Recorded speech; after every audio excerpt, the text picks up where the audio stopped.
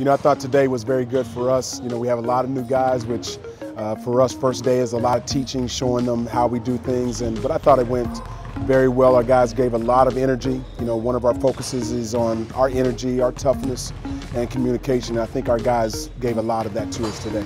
I thought it was pretty good. There's a lot of energy, a lot of talking. It's just good to be back on the court after so long during the summer. It's good to see everybody back and healthy. And I think overall, I want to get better on the defensive end, so we're certainly concentrating on that.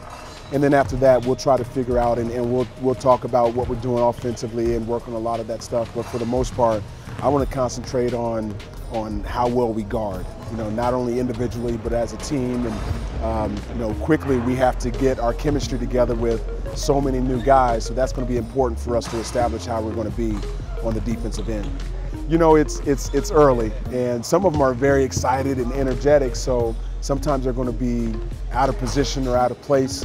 But I like the fact that they're hustling, that they're trying to get to a spot, maybe overrunning a play or something like that. But our new guys are picking up stuff pretty quickly.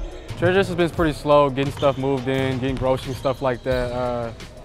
Knowing where the class is at, knowing where the campus and what building I need to go to for class and stuff like that. But it's been pretty good so far. I went D1 my freshman year, so I've been here before.